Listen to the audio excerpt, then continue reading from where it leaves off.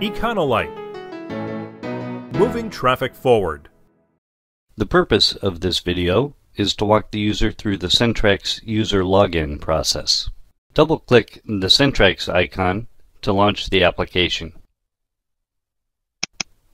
On the login screen, the left pane displays all modules that are available in the system. Modules displayed in bright text are active, and modules displayed in dimmer text are inactive. During the login process, the application connects to a core server. To verify the core server has been selected, click on the Advanced icon. Click the Discover button to find all available servers on the network.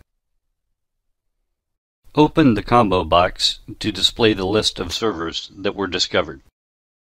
Select the core server for your Centracs system. For basic systems, this will likely be the only server listed.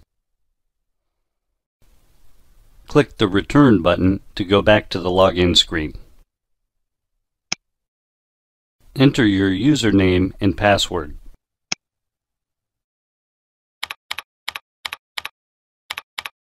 Click the Login button. A status bar will indicate the status of the system startup. When all of the system modules have loaded and the server connection has been established, your system will be displayed with your previous configuration settings. This concludes our demonstration.